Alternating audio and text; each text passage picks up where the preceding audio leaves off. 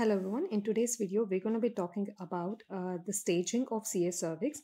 Mainly we're going to focus on the 2018 FIGO guidelines for the staging.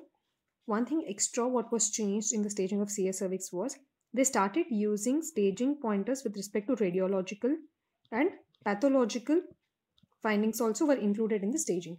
So if a radiological image was included in the diagnosis, the subscript of R was used, and if a pathological diagnosis was used, that the subscript of P was also used. And one more change what was introduced was in stage 1 of the disease, they stopped considering the horizontal dimension of the lesion, but they were more bothered about the depth of invasion. So these were the changes which were made in the 2018 guidelines than the previous.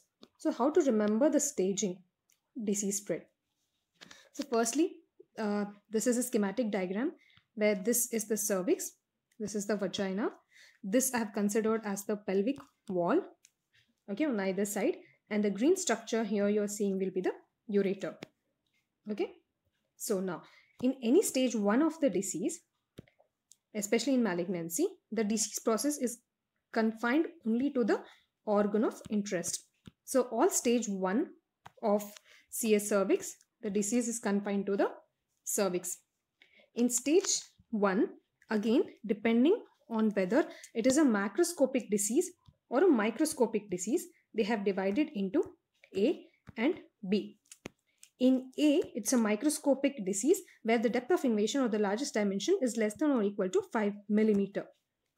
Okay, and again, it is divided into A1, that is 1A1 and 1A2, whereas 1A1 is any lesion less than 3 mm, whereas 1A2 is 3 to 5 mm.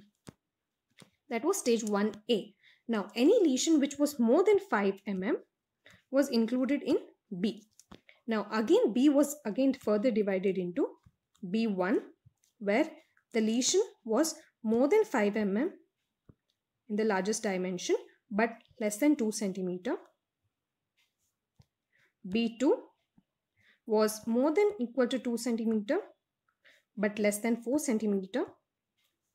And B3 was any lesion more than equal to 4 centimeter. So this was the staging which was included in CA cervix of stage 1. So 1 was mainly confined to the cervix. Now coming to stage 2. What happened in stage 2? You should remember it starts spreading to the nearby structures. So it started, if the disease process started spreading to the surrounding parametrium but not reaching the pelvic wall. See, it ends before it reaches the pelvic wall, or if it reaches the upper 2/3 of the vagina, then it was considered as stage 2. Now the next big question is, what is A and what is B? See, cervix is a longitudinal structure. So any disease process going downwards will have a earlier numbering than the one which is spreading lateral to the parametrium. So in stage 2 of CA cervix, what happens is the A will be anything which is spreading towards the vagina. So upper 2/3, if it is included, then it is 2A, and if it is spreading to the parametrium, that is laterally, not reaching the pelvic wall, then it will be stage 2B. Okay, so stage 2 was again A and B. Okay, A is vagina is involved, only the upper 2/3. And again they divided it into 2A1 and 2A2. 2A1 was the lesion less than equal to 4 centimeter in largest dimension.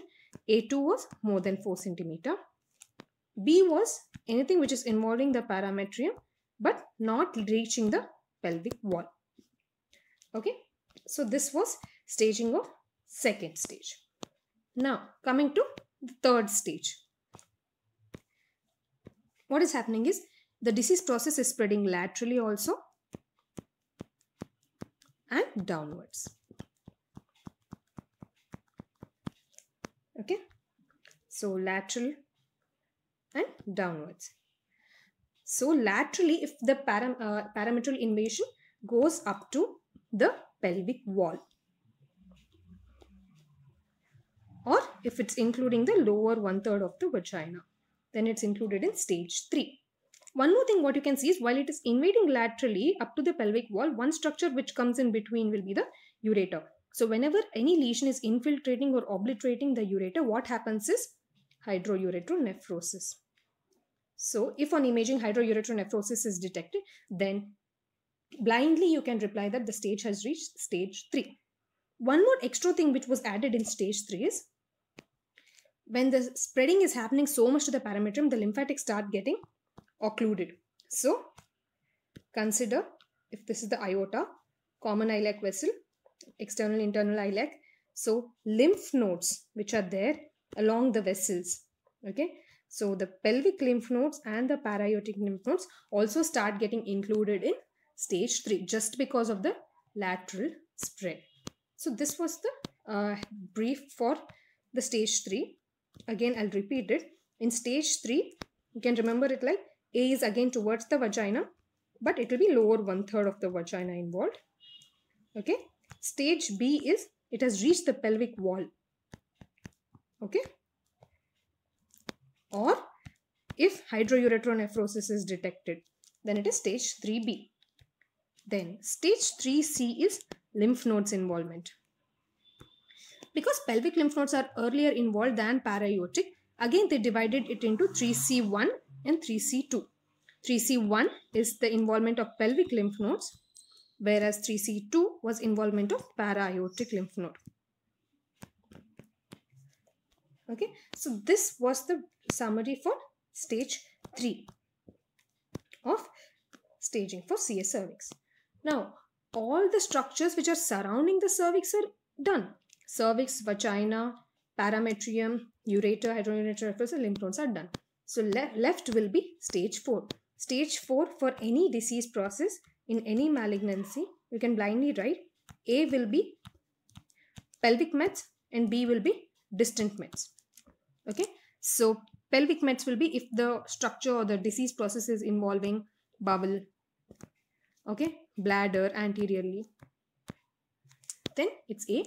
Anything else, if there's effusion, if there's hematogenous spread to liver, ascites or virtues, inguinal lymph nodes involved, then it will be 4B. That will be distant mets. Hope this was useful. Thank you so much for watching.